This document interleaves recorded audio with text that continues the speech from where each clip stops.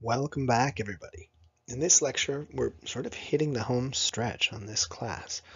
In particular, we're going to have two more lectures left that detail specific types of disorders that can be examined in clinical psychology.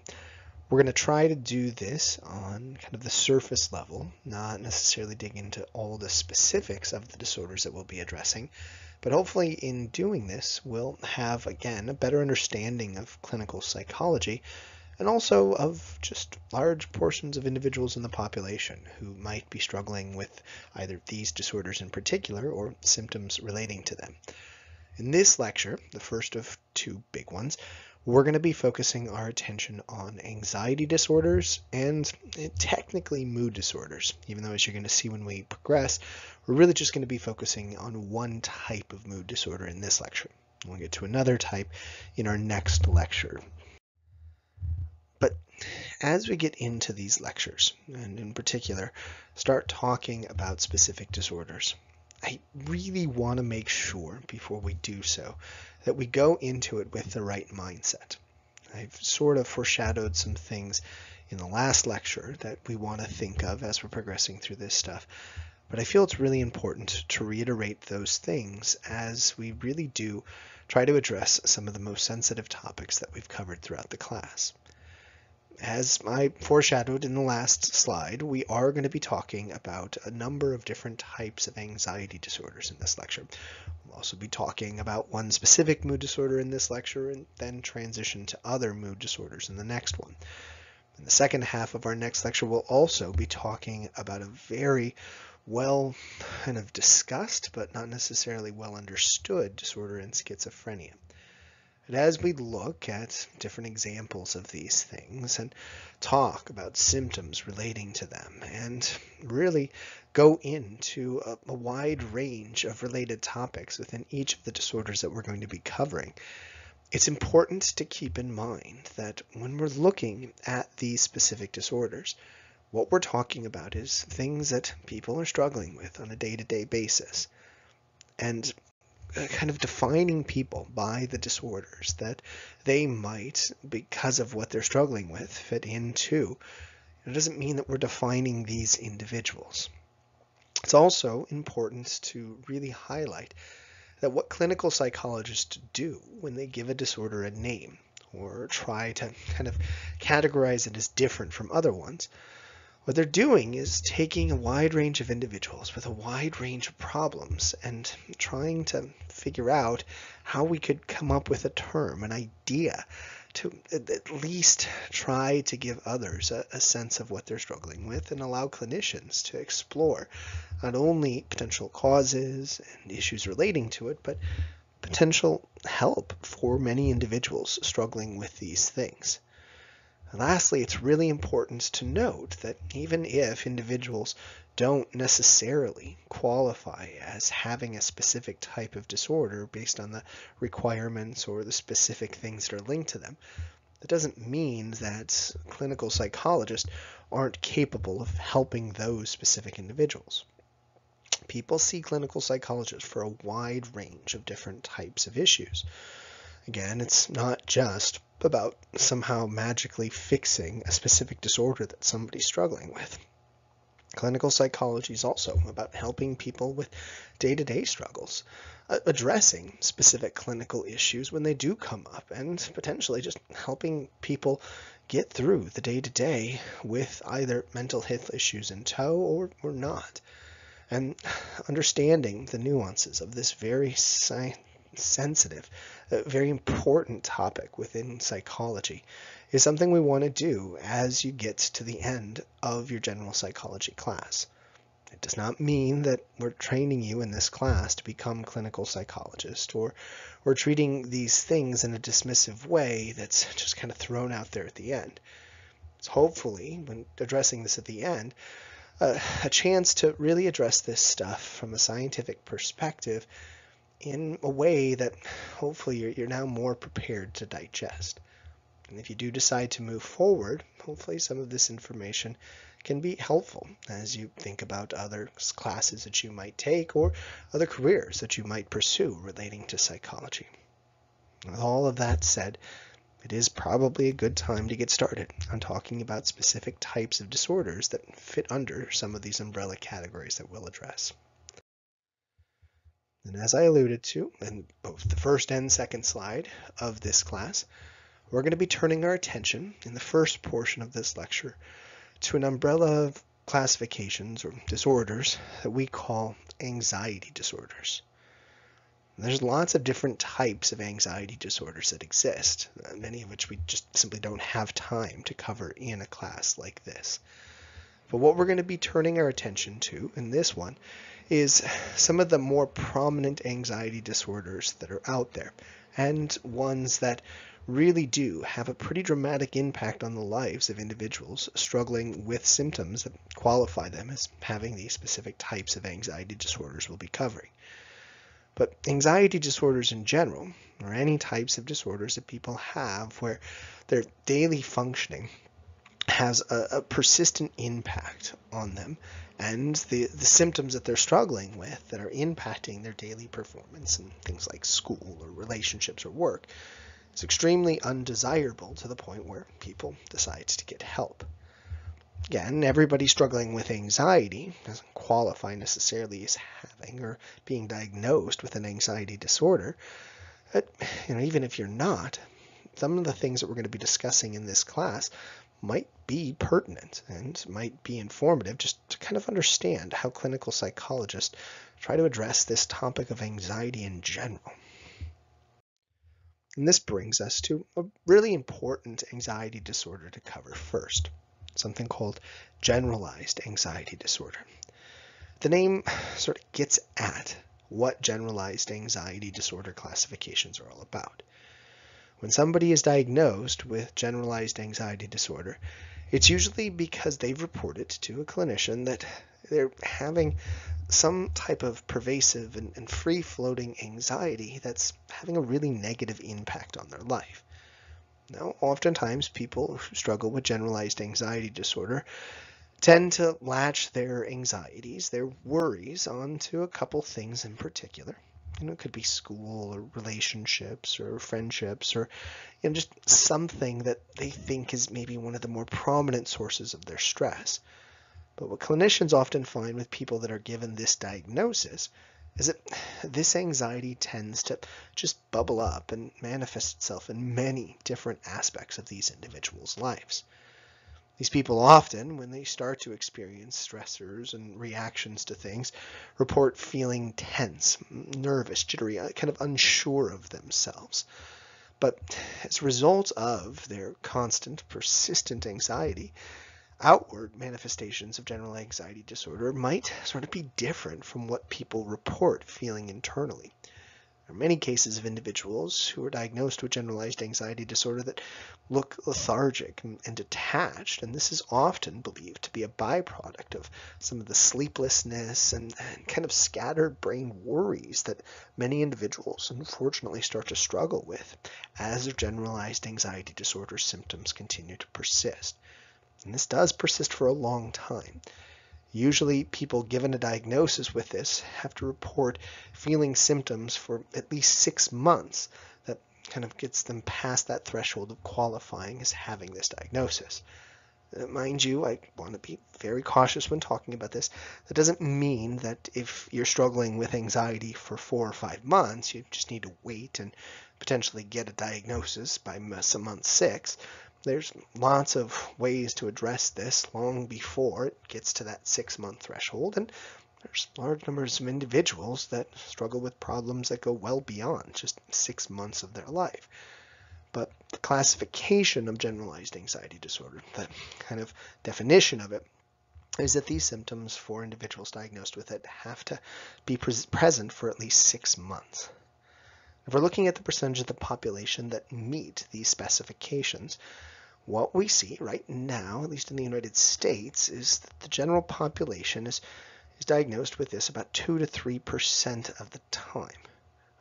At least at some point in time, we will see about 2 to 3% of the population being diagnosed with this, give or take a little bit, based on environmental factors and other things going on. If we're looking at who's getting diagnosed with this, at least in the United States and other Western developed countries, what we see is that there are specific groups within the population that are being diagnosed much more than others. Historically, women have been diagnosed with generalized anxiety disorders at any given point in time somewhere between 2 to 3 times more often than males. We also see that individuals in lower to lower middle class income groups tend to be diagnosed with this more, and people that report persistent relationship issues also have a higher penchant for being diagnosed with these things. This might lead us to think that if you fit into these groups, then, well, you're more inclined to being diagnosed with this. But it's really important to caution individuals about those conclusions. There are some in the clinical community that have argued that maybe when clinicians are trying to diagnose individuals reporting problems, they're simply more inclined to diagnose women than men when trying to figure out if somebody qualifies as having generalized anxiety disorder based on what they're reporting. There's also belief that maybe relationship issues aren't necessarily the cause of things, but they're just kind of coming in tow with generalized anxiety disorder symptoms. Or it could be a reciprocal relationship. The point is, this is a complex disorder that does manifest itself in different ways with different individuals. We see certain groups within the population being diagnosed with it a little bit more than others, but why that's the case and what that means is unclear. And it's probably, to be honest, a complicated story. But if we're looking at just the raw data, this is something I want you to be aware of. I also want individuals in the class to be aware of the fact that this specific disorder, though very troubling and problematic for people who are struggling with it, is one that, in terms of kind of clinical work, is, I guess, not necessarily, I don't like to use the word curable, but it's something that can be addressed. It's something that clinical work has proven to kind of have some tools in their disposal that have high levels of efficacy. If we're looking at the medical side of things, antidepressants, other types of just kind of tranquilizers, even though antidepressants are used much more often, have been proven to be medication tools that can be prescribed to help with certain cases of individuals diagnosed with generalized anxiety disorder. There's also, however, a lot of clinical approaches that have proven to be very effective for people struggling with these symptoms. Cognitive behavioral therapy approaches, existing in a number of different forms, have proven to be very effective tools to help combat some of the symptoms people report struggling with when they're diagnosed with this. And just stress reduction approaches have been proven to be very useful tools, especially sometimes when used in conjunction with medications, to help people struggling with something like this for many years. Now, there are lots of concerns when we talk about generalized anxiety disorder about historical chemicals that were used to help people struggling with this. There's issues with people reporting large amounts of kind of withdrawals when they go off of certain medication, and individuals reporting high levels of addiction to specific chemicals that have historically been used. But in today's clinical world, an important thing to note here is that if somebody does start to present symptoms that qualify them as being diagnosed with generalized anxiety disorder, there are some options out there. There's lots of things that have proven to be pretty darn effective for a large number of the population that have been diagnosed with this disorder. And that's kind of a good thing to think of when we talk about these disorders. Many of them, even if they're extremely troublesome to people struggling with it, do have things that can help people with the symptoms, even if it doesn't necessarily completely remove the disorder itself from their diagnosis. And this is what we'll see in the next disorder we're going to look at as well. The next disorder that we're going to be discussing is something called panic disorder. Now, on the surface, at least by name, panic disorder sort of looks like generalized anxiety disorder. It sounds like it, at least. But in clinical terms, panic disorder manifests itself very differently from generalized anxiety disorder. Panic disorder by its name, kind of highlights what this specific anxiety disorder is mostly about. It's about large numbers of these things these people experience called panic attacks. Now, panic attacks for people struggling with panic disorder and just experiencing panic attack in general can vary dramatically from person to person. Some individuals talk about feeling very short of breath or feeling like they're maybe even having a heart attack or choking and they can't get in air. Others just feel this extreme amount of fear where they need to get away from whatever it is they're encountering at that moment. And panic attacks can be triggered by something in particular for many of us who experience panic attacks. But for somebody diagnosed with panic disorder, these panic attacks start to occur on a relatively frequent basis, and they occur theoretically at random. There aren't specific things that seem to be triggering these panic attacks for many people diagnosed with this disorder. Technically, people who qualify as getting the diagnosis of panic disorder have to have several panic attacks for at least 1 month to be qualified as being diagnosed with this, but there's ways to address people who start to experience panic attacks before they meet this specific criteria. But if we're looking at a numbers game, what we see is that roughly 3% of the population, so pretty much the same as what we saw with generalized anxiety disorder, is diagnosed with this disorder at any given point in time, at least in, again, the United States and other Western developed countries.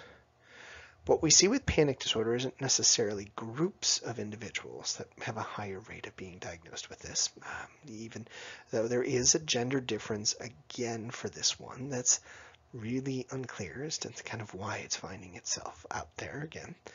But what we see for this one, if we're looking at kind of one of the biggest predictors of panic disorder, is that there is a heritability factor for this one.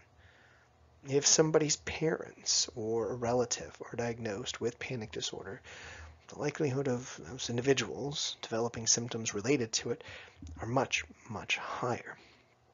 And this kind of tells us that there might be something biologically at play when looking at when the symptoms of panic disorder start to manifest themselves. Many individuals have traced this specific disorder back to a system that we talked about long ago called the sympathetic nervous system. You might have heard of it as our fight or flight system. There's a lot of uncertainty as to what's causing this fight or flight system to be overactive and to sometimes activating when there doesn't seem to be a situation that dictates it. But most individuals have contended when looking at panic disorder that the best way to try to help people struggling with this is to figure out what's gone awry with this specific system, what's causing it to be overly active across a wide range of different environments. We're looking for things that can help with this. Medications, other types of drugs have proven to at least lessen the magnitude of the panic attacks that people are reporting. And we do see that as time passes, as people age, they tend to, whatever's going on with their biological systems, sort of age out of this, where the panic attacks over time become less robust and less frequent. But in trying to find the specific nerve clusters or the specific activities in the brain that are the source of this disorder is still a little unclear. So there are numerous clinical psychologists trying to find ways, as we're exploring this, to figure out how to both clinically and biologically help people struggling with symptoms that are defined as panic disorder. And we found a couple tools that do sort of work for some individuals within the population. That's a good thing. That's definitely something that's desirable, because people struggling with these panic attacks do really get oftentimes overwhelmed by these experiences. But there's still a long way to go in exploring this specific disorder. Hopefully, if you take this class 10, 20 years from now, we'll have a little bit more knowledge on the topic. We're getting there. And I think this is much like the generalized anxiety disorder topic that we've talked about, a great way to kind of introduce ourselves to disorders so we can understand things that clinicians are looking for, but understand, we're looking at people and researchers are doing their best when talking about these disorders to not only figure out why some of these things are happening, but how individuals struggling with some of the symptoms linked to them can be helped. And this brings us to another very prominent anxiety disorder. In fact, the most prominent one that's out there, something that really on the surface looks a lot like panic disorder, is what we call phobias. Now, the main difference between panic disorder and phobias is usually the fact that phobias tend to be placed on specific things. So people struggling with phobias, at least in clinical terms, are having very strong sympathetic nervous system reactions. But in this case, they're not random. They're to something in particular that these individuals have developed a phobia for. And if we're looking at their thought patterns on a daily basis, many of their thoughts that they're encountering reflect what we see in generalized anxiety disorder. It's just, again, it's not random, it's not general, it's usually something in particular that's being constantly thought about, worried about, and impacting day-to-day functioning. Now, it's important to note that when we talk about these really strong fear reactions and kind of our daily activities being impacted by it, we're talking about something that has a pretty darn high threshold in clinical terms before it's qualified as being a disorder. Almost all of us have something that we don't necessarily react very well to. In fact, we might have a very strong fear reaction to if we encounter it. But if it's not creating something that's almost similar to a panic attack, and it's not something that's impacting our daily functioning, might not quite, at least in clinical terms, get past the threshold of having something that qualifies as a phobia. But even with those high thresholds, we do see roughly 7 to 9% of the population qualifying as maybe being diagnosed with a specific phobia. Now, this number might seem relatively large, and it is. We're not saying that if we look in everybody's medical books, 1 in 10 individuals has some type of definition of having a phobia. But what clinical psychologists have argued or contended is that if we can guess what percentage of people within the population could potentially, just based on what they're experiencing, qualify as having a phobia, they estimate that somewhere around 9% of the population are experiencing a phobia. And these phobias are often what we call comorbid, with lots of other types of disorders that we've discussed so far and we will discuss in the remainder of these classes. Phobias are very comorbid with panic disorder, where individuals struggling with panic attacks that seem to be coming from nowhere eventually tie them to specific things like the outdoors or social interactions or something, and those things eventually manifest themselves as not only panic disorder but also a phobia. Same thing with generalized anxiety disorder, or things like depression and other types of disorders that we're going to be talking about.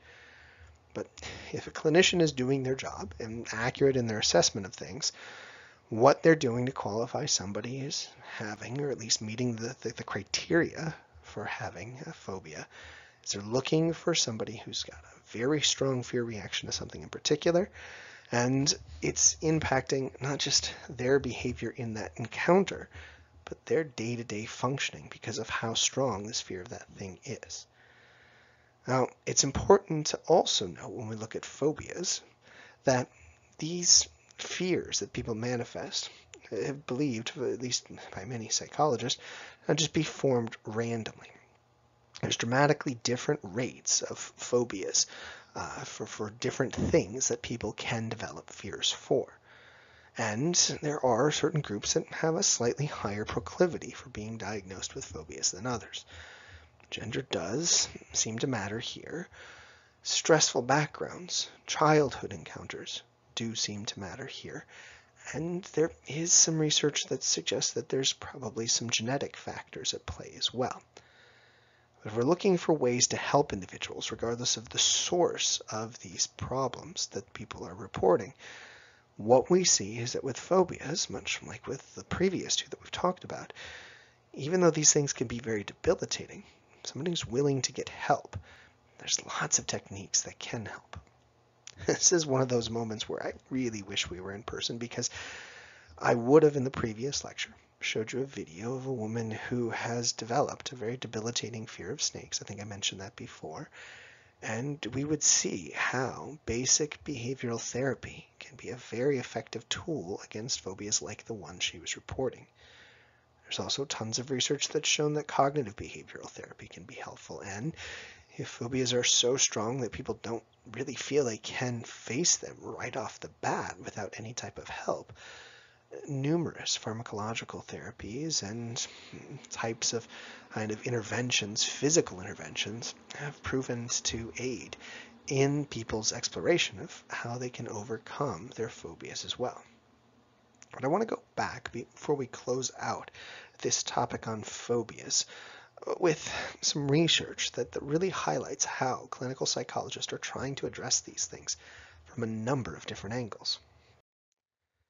And this brings us back to where phobias are coming from.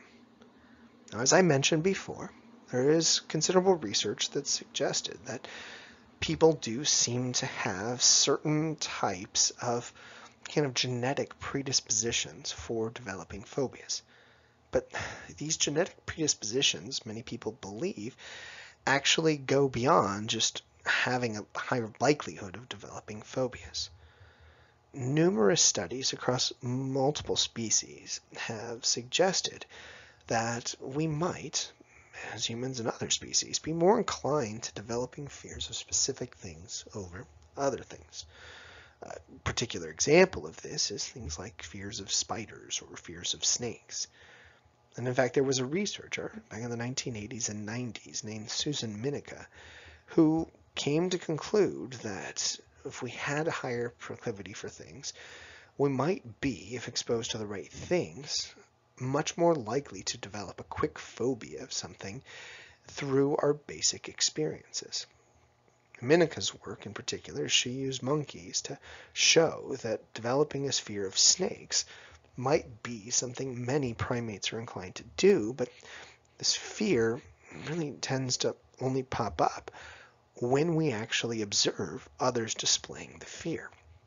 At least we see much higher rates of individuals developing these fears when they observe others showing the same fears. This is something that's depicted in the photo to the right, where you see very few monkeys in her original studies showing fears of snakes on their own, but when observing, either by watching another monkey exposed to a snake, or even watching a television where a monkey is exposed to a snake and displaying that fear, many monkeys suddenly display this strong fear. Minica's research and others have concluded this is exactly what happens with humans when we display fears of heights, fears of enclosed places, of spiders, of snakes, of numerous things that we seem to have kind of a predisposition to maybe developing these fears toward. But our research and other individuals studying this have also very strongly suggested that if we do develop these things, we not only need usually exposure, but we need sort of a proclivity to develop them in the first place. And this requires both the biology and the environment for these things to pop up. And this brings us back to what we talked about in our last class, the diathesis stress model.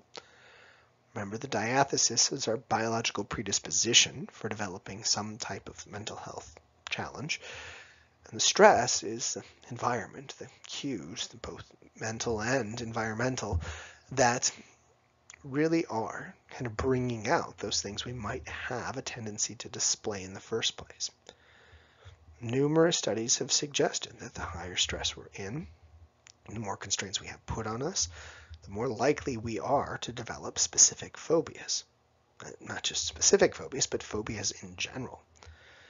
And there's numerous research that's also shown that as we learn to develop phobias through observations, and we're more inclined to developing them if we have situational factors exacerbating it, we can also use this knowledge to help people overcome their fears. Albert Bandura, the famous personality psychologist that we spoke of earlier, showed in numerous studies that we can desensitize individuals of fears strictly through observing others and lose those fears. And in fact, there was a researcher who spent a large portion of her career showing that systematic desensitization was not only something that could be done, but something that could be done very effectively for large numbers of individuals who develop phobias. I think after covering phobias, we've reached a good place to stop in discussing these topics of anxiety disorders. We definitely have not gotten to the finish line of anxiety disorders. Many people diagnosed with a disorder that fits under the umbrella of anxiety disorders have not been covered in this class, but I think with the three that we've covered, we've sufficiently hit three of the more prominent anxiety disorders out there. And we've spent some time looking at all the nuances of them, so you have a better sense of a number of disorders that fit into this grouping. It's important to reiterate that obviously not all anxiety disorders are the same. There's different symptoms with them, different prevalences with them, different things to concern yourself with when looking at these things from a scientific perspective. Hopefully, now that we've done this, we're ready, prepared to get into our next classification of disorders that we're going to touch up on in this class. In particular, what we're going to be doing in the remainder of this class and the beginning of our next class is looking at a grouping of disorders that we call mood disorders. Much like anxiety disorders, the name kind of gives you a sense of what we're looking at with mood disorders. With mood disorders, we're looking at issues relating to mood. Usually we talk about negative affect, sadness, anger, etc. when looking at these specific types of disorders. But there are other affect issues that we're going to be looking at in our next class that actually go on the other end of the spectrum when we talk about something called bipolar disorder. So if we want to just define mood disorders in general and be precise, we're looking at classifications of disorders that fit into this category because individuals diagnosed with these disorders are struggling with something pertaining to mood and affect. We're going to cover 4 total as we progress throughout this class and the next, but we're going to focus our attention in this lecture on the first one listed, depression. There's a lot of things that we can unravel when talking about depression. One of the big things we want to discuss first when talking about depression is that this is, if we're looking overall, one of the most commonly diagnosed disorders out there. At any given time, 7+% of the population is diagnosed with depression, but other estimates across other countries and even within the United States suggest those numbers, especially with specific age groups, might be significantly higher. So we're looking at, when talking about depression, something that's diagnosed in a ton of individuals. We're also looking at something in terms of how it's diagnosed that ranges much, much more than all the other disorders that we've discussed thus far. Technically, many individuals diagnosed with depression report issues with negative mood and lethargic behavior.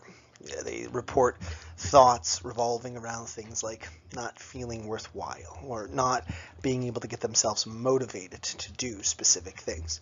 And yes, suicidal ideation is often tied to this specific disorder.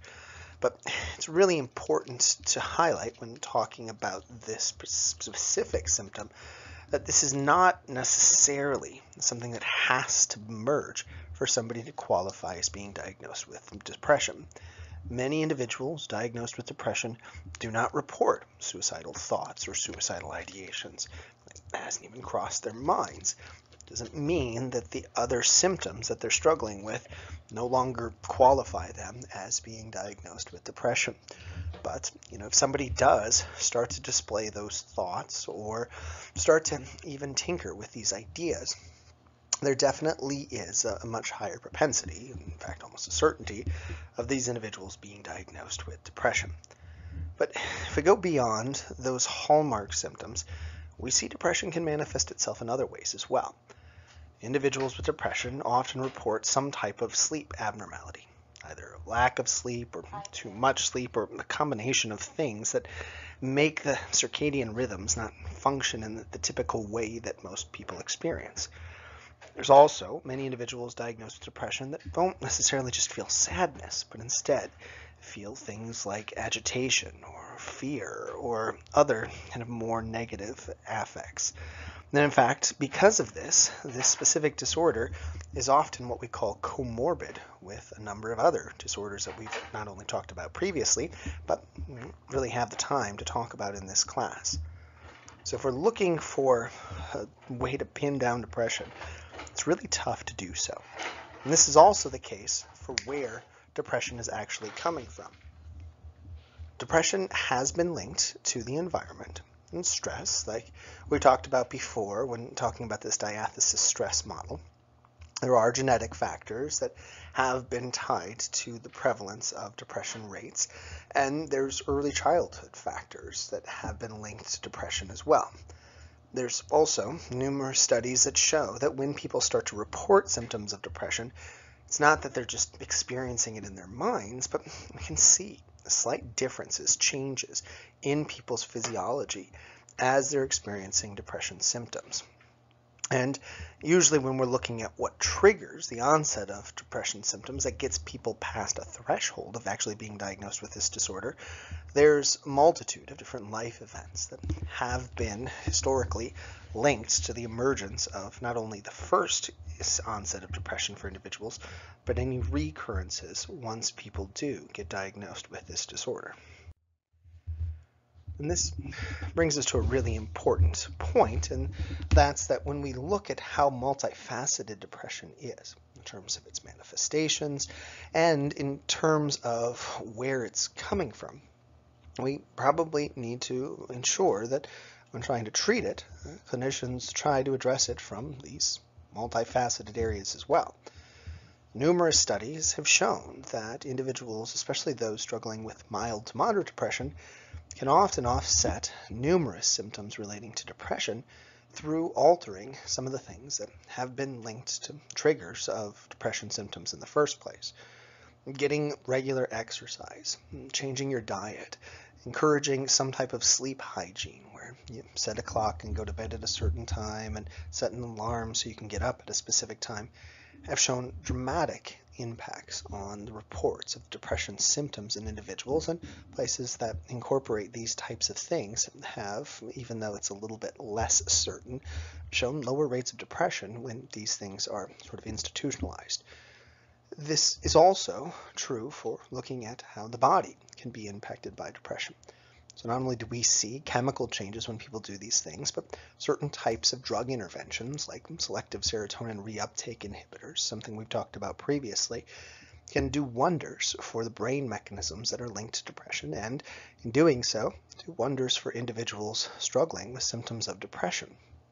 Numerous psychotherapies also help with our exploration of what could be triggering thoughts and the emotions that people are experiencing. And in fact, numerous studies have suggested that very few psychotherapies out there are ineffective for this specific disorder. Again, it's sort of an individualized thing when we talk about the symptoms that people experience, and this is also true for psychotherapies. Not all psychotherapies are equal when it comes to specific individuals. It's just statistically as a whole, those who display symptoms that qualify them as being diagnosed with depression often respond overall fairly equally to all the different types of psychotherapies. Just finding the best fit is obviously a critical thing when talking about things on the individual levels. But another thing that's important to note when we talk about how effective all of these things are is that when somebody starts to display symptoms of depression, regardless of which symptoms they are, this is not typically just a one-time thing. More often than not, individuals diagnosed with depression experience recurrences throughout their lifetime. They might see themselves getting better, and in fact, might see structural and kind of environmental changes that indicate that things are pretty much back to their version of normal. But if something could happen down the way, or something could shift within their biology, that there's a higher chance of what we call sometimes remission into these depressive episodes for people who are diagnosed with depression. And this leads many people in the clinical community to argue that, much like all of the disorders we've talked about, there's a real importance in not only trying to help the individual at that time when they struggle with the disorder, but to be persistent in the help and ensure that these individuals experience kind of the lifelong benefits of research pertaining to clinical psychology, not just the momentary benefits of research looking at clinical psychology. Unfortunately, we have, as we're progressing, gotten better and better with this aspect of this topic. I think that sort of positive note on depression, all the things linked to it, but also all the things that we've been exploring to try to help individuals struggling with symptoms that qualify them as being diagnosed with depression, is a great place to end. Now, we're not done with mood disorders, if you didn't notice. We've still got more to talk about. And there's another disorder that's not necessarily as common as a lot of these mood disorders, but one that's very popular in the media and conversations that many individuals teaching these intro classes highly suggest we should cover, and we will do so in this class. And it's called schizophrenia, and we'll talk about that one in the last half of our next class. For today, we're going to close out. So I thank you again for all sitting tight. Hopefully, we've covered these things in an accurate and fair way that gives you a little bit better sense of not only how the clinical community looks at these things, but how, we want you to be mindful of these, leaving this class and moving forward. If I've accomplished that, I've just got to do it one more time. So please bear with me when we get into our next class. We'll try to close on a good note. For now, I wish you all the best. Take care, and I hope to see you soon.